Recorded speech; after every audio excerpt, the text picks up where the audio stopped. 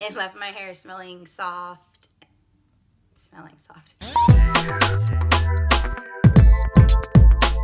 What's up guys, it's your girl Mila B. Welcome back to my channel. So today is a product review. Now if you saw my last video with the Garnier Fructis Min Avocado Mask, I used it as a mask and I've already used it as a conditioner and a leave-in. So I'm just gonna give you my thoughts, the pros and cons of all three and which one I prefer better. And yeah, so let's get into it. All right, so first we're gonna talk about this product as a mask. Now, I love it as a mask. I'm not even going to lie. It brought my curls back to life. It left my hair really soft.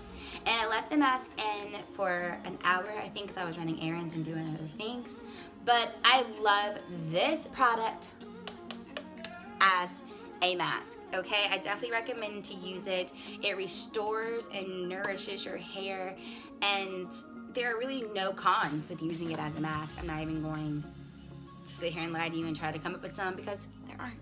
So definitely use this product if you're looking for a good mask. The avocado extract, this is it. This is the go-to. I'll always use this as my mask. Now, this as a conditioner.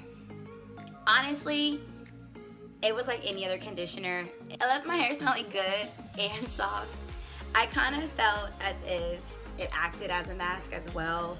I mean, in my opinion, the mask and the conditioner could be the same thing because regardless, it has to sit in your hair and you have to wash it out. So it kind of had the same effect, those two. They're very similar. Once again, no cons for a conditioner. Now, the leave-in. Guys, look at these curls. Well, they're kind of, just look at them.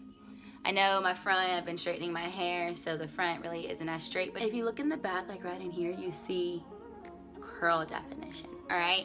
I use that product and a little bit of the Garnier Fructis butter. Not a lot, but mostly that product. And I love it. My hair was smelling good. There's no residue, there's no crunch, my hair is soft.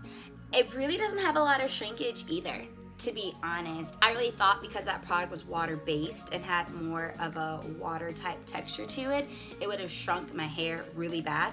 But it didn't at all. My hair, I feel as if it's dry. There was a little bit of shrinkage, because if you see when I pull my hair, but it wasn't that much. But other than that, I would definitely use that product as a leave-in. Go get you the 1 minute hair mask. Go get it. It will be your best purchase of your life because I am purchasing that for life because I like it and it's good and it treats my hair really good.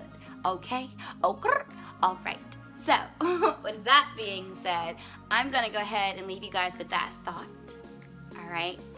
And you guys already know what to do. Like, share, comment on this video. And until next time, bye.